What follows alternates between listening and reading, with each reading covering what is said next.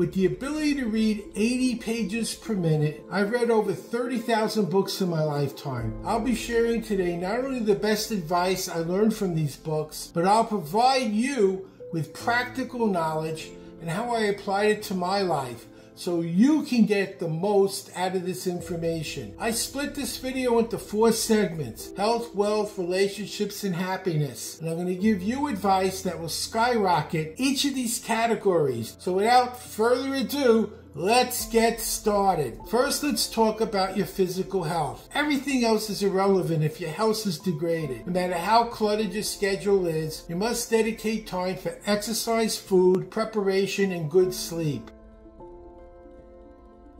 You need to keep the room at about 78 degrees for optimum learning. Hot rooms make you sleepy. A room on the cooler side works best. I learned that from a book by Jensen, as well as this. Which food group you eat first affects your learning state. Pancakes and eggs are not eggs and pancakes. Eat the protein or eggs first to stay alert, and then the pancakes for energy. Eating the carbs or pancakes first makes you sleepy. Second category is your financial situation, and under this group fall your career, satisfaction with income, and material possessions. You'll spend most of your life dealing with this aspect of your life.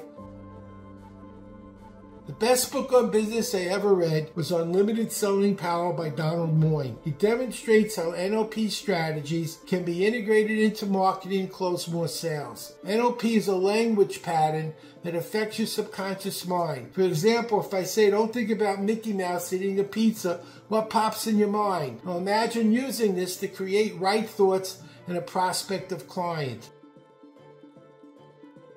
The second best book is Unabashed Self-Promoter's Guide by Jeffrey Land. It describes how to find a printer or electronic media source to book an interview, how to craft a press release, and finally how to behave during your interview for maximum results. A third book is Expert Secrets by Russell Brunson. It describes how to create irresistible copy for your web pages and marketing. And one of the best strategies is the use of storytelling to build rapport with your prospects and earn their trust and respect. Learning to relate well with others is also mission critical in life.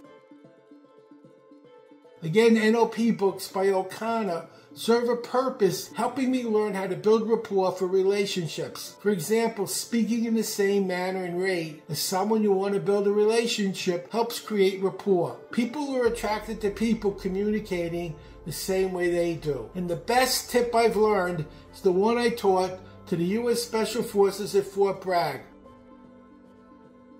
What do you do when things aren't going well? What's the best question? The best thing you could ask is not why this is happening to me, but what's the next best thing I can do now to find a solution? Now, I hope you learned something new today. However, learning is not enough. You also have to implement this in order to achieve betterment in your life.